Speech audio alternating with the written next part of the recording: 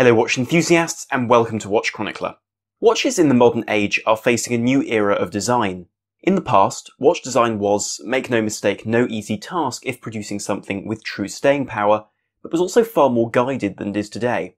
Take a dress watch in the 1950s, which presented a level of opulence and luxury characteristic of that post-war period in, for instance, America, or dive watches which, as a consequence of their intended role, did not provide any additional ornamentation. Each design was produced based upon its intended environment, nothing more.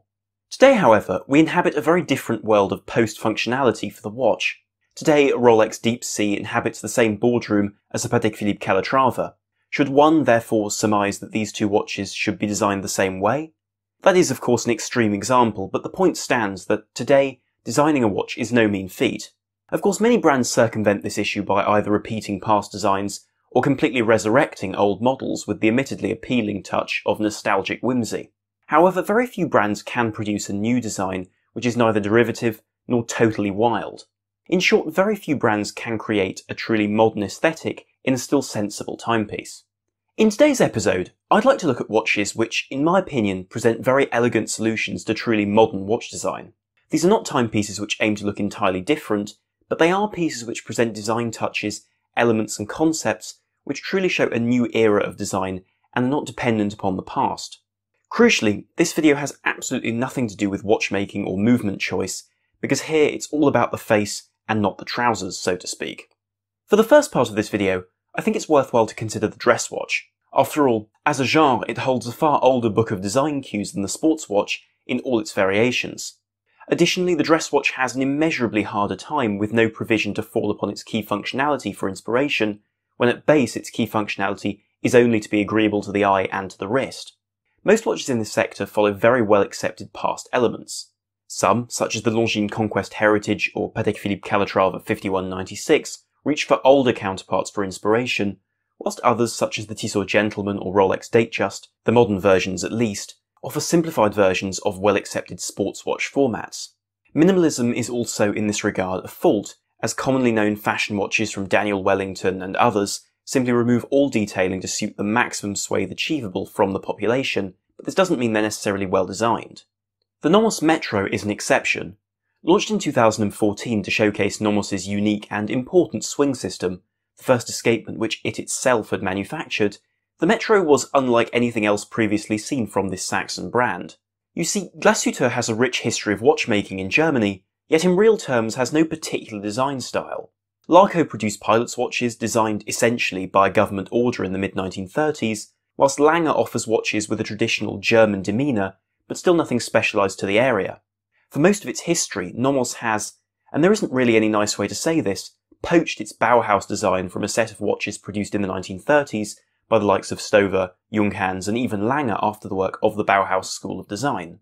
The Tangente, for instance, is virtually a facsimile of those 1930s watches from other manufacturers. With the Metro, however, we really do have something new. Departing from the sharp lines of most Nomos offerings, the Metro is modern Germany in a watch, and not an allusion to an interwar utopian dream composed of sharp edges and sobriety. The crown is softly shaped and given rows of minute rounded grips, whilst the hour markers are round, printed circles with usually an additional touch of colour. Meanwhile, the hands, traditionally blued of course, balance the legibility of long, wide examples with the precision and elegance of thinner counterparts in this syringe-esque configuration. Even the lugs, styled after wire lugs, signal the acceptance that a thin but strong leather strap doesn't need the hefty hardware required for a steel bracelet to look balanced. Topping the piece off is a power reserve indicator on certain models, without the geometrical certainty of most watches, which resolves what is, in my opinion, a very creative reimagining of a dress watch without the constraints of the past. Before we continue, please remember to like, subscribe and hit the bell icon to always know about our future videos here on YouTube, and follow us on Instagram to see all the latest content from Watch Chronicler. If you're enjoying the content here, don't forget to head over to watchchronicler.com to be able to access all our podcasts and articles and see a different side of the watches which we all love. The next genre which I'd like to address is the luxury dive watch, or at least the semi-formal dive watch. The dive watch, as we all know, is a stupendously successful genre at the moment, and makes an awful lot of sense. Of all watches, they suit the average modern man's lifestyle very well, as a watch they can buy and enjoy every day of their life without too much worry. However, from the Omega Seamaster to the Rolex Submariner, almost all follow the design points of pieces of the 20th century. There are, of course, a few watches, though, which do genuinely shirk these hindrances. An example I can think of is the Oris Aquis, which, based on a continuing series of integrated bracelet, kettle-shaped Oris dive watches, is comprehensively new, although its connection to previous iterations which have required serious work to make look modern, and the inherent lack of flexibility which such a design provides, make me turn away from it in some ways. A watch which has, however, emerged is from a brand which I'm very fond of, Formex, and their recent Reef dive watch. On paper, this watch shares a lot of its specifications with other successful modern dive watches. These include a 42mm diameter, a 300m water resistance, a unidirectional bezel with a ceramic insert, an anti-reflective sapphire crystal, and superluminova laden hands and dial. However, the difference is in the delivery. None of this watch is modelled from the past. The lugs are short and broad, whilst the crown's entirely contemporary, and is balanced by a protruding section on the opposite side of the case, reminiscent but certainly not the same in looks or functionality as models from Patek Philippe's history. Then take a look at the dial. With its own markers, hands and finish, it's entirely different without making a point of being unusual. Consider it a watch which you can read without any adaptation, but which still doesn't ape anything else you might have seen in the past. Finally, the bezel insert takes the hardness and wear of modern ceramics and uses them to provide a captivating, deeply engraved unit which uses finish to provide legibility, not printing or other ways of marking the surface. The reason, however, that this watch deserves a place in this video is that it fully understands the needs of a dive watch in the modern world. A squarer than usual aspect ratio gives comfort, whilst the flattened case back provides a perceived thickness of only 9.4mm, courtesy of a thinner Sellita SW300 movement, based on the well-known and well-loved, as those who've seen my videos in the past will know, ETA 2892A2. Crucially, Formex have also realised that in real terms, neither a helium escape valve nor enormous depth rating are worth the inconvenience to most buyers. Already, as a package, you can see why the Reef makes such an easy choice here, without even mentioning the quick-release strap and bracelet, and its micro-adjustment clasp. But what if we put to one side the lustre and obvious aesthetic appeal of the Formex Reef, and instead look to a serious, professional dive watch? Not to say, of course, that the Formex Reef isn't a professional dive watch, but certainly it isn't fully committed to that cause. Well, we would most likely find that most watches in this field are based on very, very old designs indeed. Now, you could of course put forward the argument that design is irrelevant here so long as the product actually works. Look at the loosely Planet Ocean-based Omega Seamaster which recently reached the bottom of Challenger Deep, the Rolex Deep Sea or the Seiko Marine Master in all of its forms.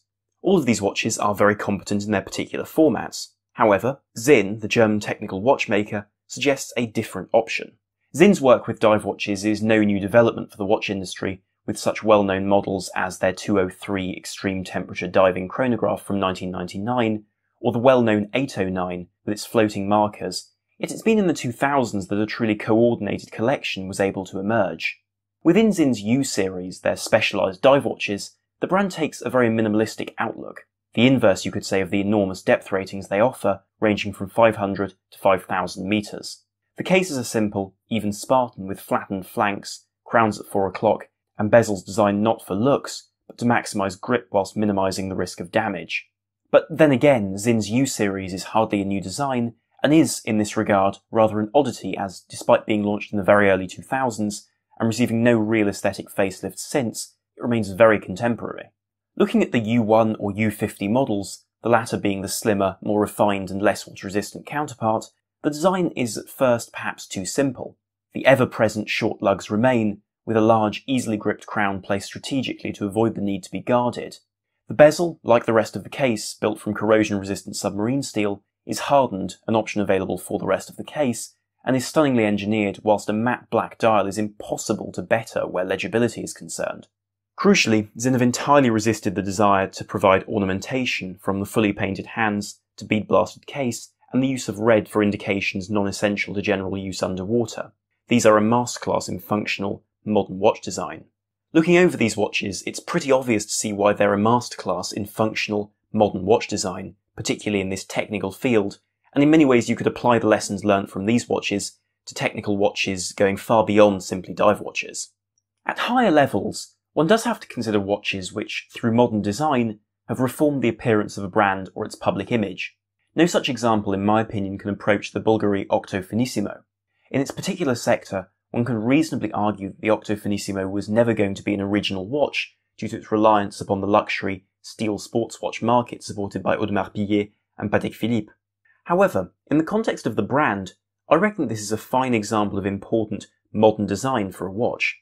You see, when the Octo was initially released in 2000, it was the product of the very same Gerald Genta as had redesigned the brand's image a number of decades earlier with the Bulgari. Nevertheless, it also served to show that the simplistic, overtly and perhaps overly heavily branded image of this Italian house was no more and had given way to a new generation of style. Refined to the sharp, thin and popular Finissimo model, the Octo's design deserves serious recognition. Most commonly seen these days in matte titanium or brushed steel, as antidotes to the highly lustrous golden watches you perhaps expect from the brand, the Octo Finissimo is noteworthy because within the framework of its sharp geometrical components, one can begin to pick out the Roman architecture which is so central to the brand.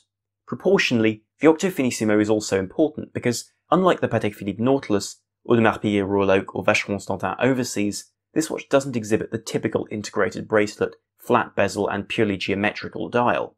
In fact, it virtually spurns those particular design cues, with a downplayed bezel with only a cameo of the geometry so prominent on those other watches, seen in the octagon under the crystal, and lugs which, whilst not even conventionally functional, scream their presence at each corner and disrupt the flow of the bracelet.